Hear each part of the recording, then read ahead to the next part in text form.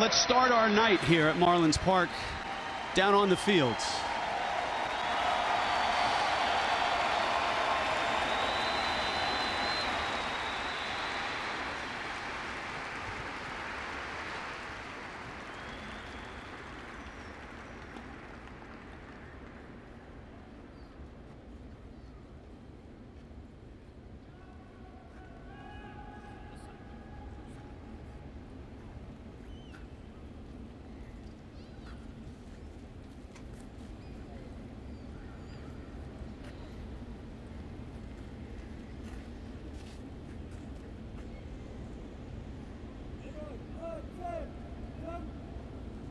Nuestra comunidad, el mundo del béisbol y la familia de los Miami Marlins sufrió una trágica pérdida ayer con la muerte de José Fernández.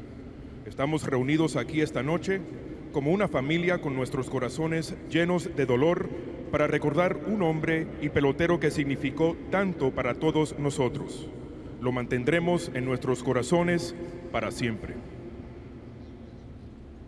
Our community, the baseball world, and the Miami Marlins suffered a tragic loss yesterday with the passing of Jose Fernandez. Our hearts are heavy with sorrow as we gather together tonight as a family to remember a man and a teammate who meant so much to all of us. We shall keep him in our hearts forever, and please bow your head and reflect with a moment of silence.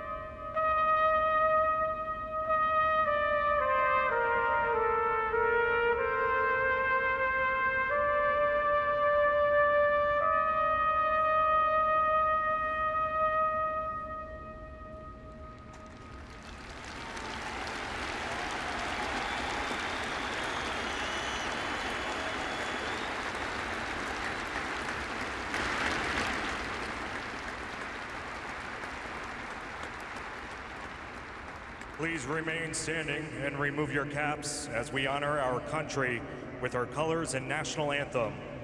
Presenting the colors this evening is the Honor Guard from the Navy JROR2TC unit at G. Holmes Braddock Senior High School in Miami.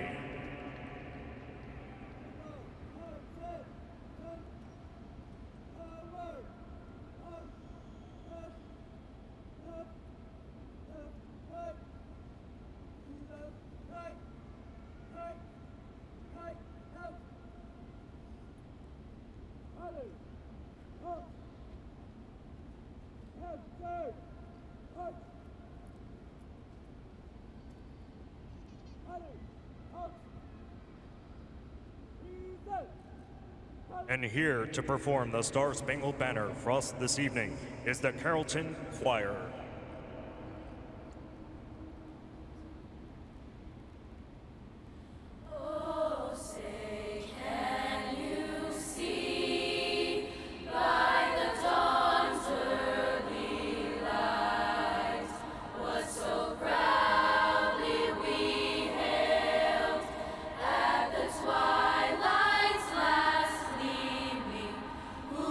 Stripes and bright stars.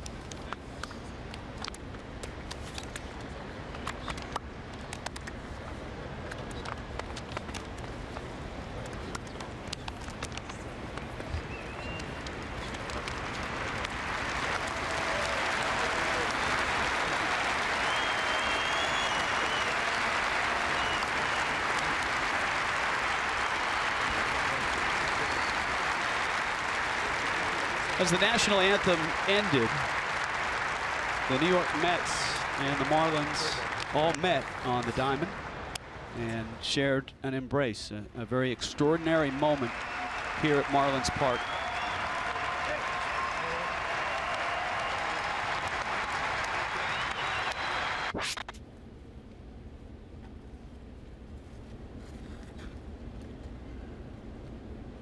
You went to Cespedes and the Mets. The embrace over now, and now it's for the Marlins and the Mets.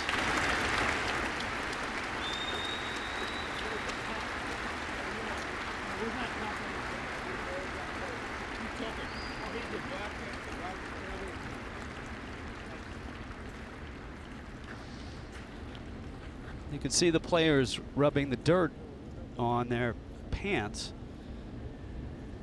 Jose Fernandez in Cuba grew up without rosin bags, and so from Cuba to high school in Tampa into the major leagues, Fernandez would use the dirt on the mound and rub it on the side of his pants.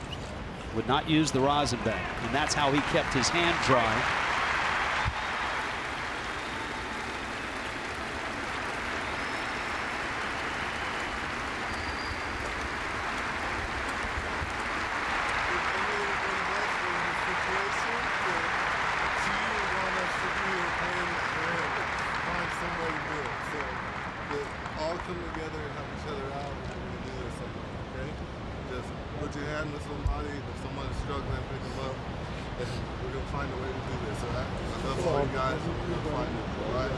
Let's go.